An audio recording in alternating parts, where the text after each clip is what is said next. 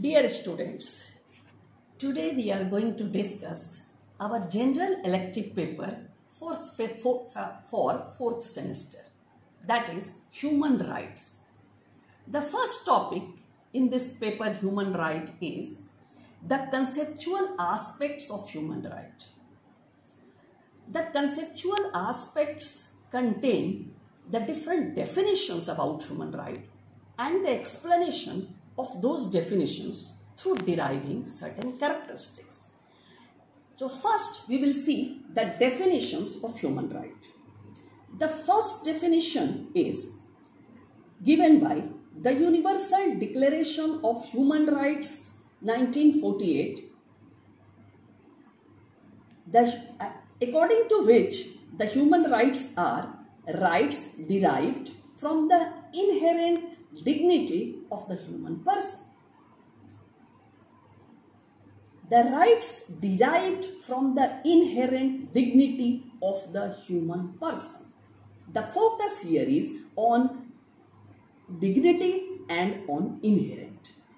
The second definition is given by Section 2(1)(d) of the Protection of Human Rights Act 1993, according to which human rights are the rights relating to life, liberty, equality and dignity of the individual, guaranteed by the Constitution or embodied in the international covenants and enforceable by courts in India. In this definition, the focus is on liberty, equality and dignity of individuals. From these definitions, we can clearly derive certain characteristics of human right. These characteristics of the human right will clarify the conceptual aspects of this topic. The first characteristics is human rights are related to human dignity. The human dignity needs certain rights. A human being cannot keep his dignity, rather cannot keep his or her dignity without certain rights. Those rights which help an individual as a human being to maintain his or her dignity are human rights. The second characteristic is human rights are universal. Human rights are universal in nature. They are not contextual. They are not limited by space. They don't differ on the basis of caste, religion, creed, race, social status, economic status or even space. That makes them universal. For example, the foreigners don't have the right, don't have many rights which a resident enjoy. But even a foreigner in any country has the human rights. Those human rights are not violated even on the basis of nationality. The third characteristic is human rights are inherent in all individuals. That explains equality. That so far as human rights are concerned, all individuals are equal. There cannot be any discrimination due to any special position, whether social, economic, political or legal. All human beings, all individuals enjoy the same human rights.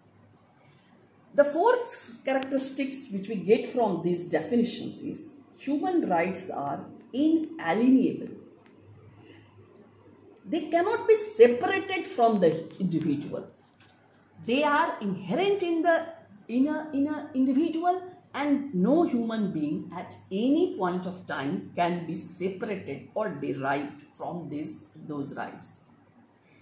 This can be further explained by seeing that these human rights cannot be withdrawn, or a person cannot be deprived of those rights even after death.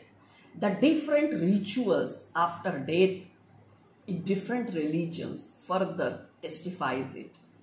Even if a convict who has been given capital punishment cannot be deprived from getting the funeral rites as per his or her religion, as it embodies his or her human rights. Next characteristics is human rights are essential and necessary. That means a dignity of the human being. A human being cannot develop his or her personality fully up to the optimal extent, to the height, to raise to the height which he or she is capable of, unless he or she has those human rights. Without human rights, the development of the personality of human beings will be limited. The next characteristics which we get from those definitions are human rights are irrevocable. They cannot be revoked. They cannot be revoked through any court of law or any law made by the legislature. They are to be enjoyed by the individuals in every circumstances. They cannot be limited. Next characteristics is human rights are not absolute. Though human rights are universal and irrevocable, yet since man is a social animal, man is a social person, he or she lives in a society, and since an individual or a human being is a social person, the society always imposes certain restrictions which is exercised by the government. So government will always put certain limitations to those rights. And that way human rights are not absolute but relative in different circumstances. The next characteristics is human rights are dynamic. They are not static in nature. That means with passes of time, with the development of civilization, with the change in economic progress, these human rights also develop. They also evolve. The new human rights come before us. For example, nowadays, the especially disabled person or the young persons get certain facilities everywhere. In academic institutions, there has to be special provisions for them. If they can't use a staircase, there must be a ramp for them. These special provisions for Divyangs everywhere is on the basis of human rights. They are also human beings. They have to keep their dignity, and to keep the dignity of those Divyangjans, special facilities are given under their human rights. Next characteristics is human rights limit the state power. Since human rights are universal and irrevocable, they limit the state's power. No state can revoke those human rights. No person can be denied by the state or by the government of those rights.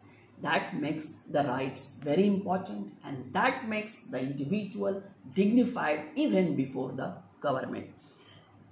And the next characteristics is human rights support the purpose to human life. Human rights support the purpose of human life. This is a very important feature or characteristics, because the human life must have some purpose. We are not animals. We are human individuals, and every individual's life has some purpose, and that purpose ultimately is to attain a dignity as an individual, as or a person. These attainment of individuality with dignity, or the fulfillment of the purpose of life, is not possible without human rights. Therefore, human rights are very important to fulfill the basic purpose of the life. This is all about the conceptual aspects of human life. Stay safe and stay healthy.